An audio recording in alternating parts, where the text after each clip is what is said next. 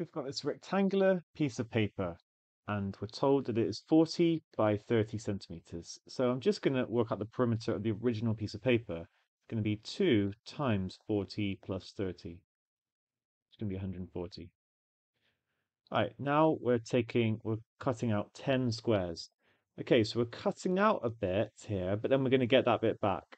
And then we're going to get an extra amount. In fact, we're going to get another, because they're 5 by 5, we're going to get another 10 centimeters for each one.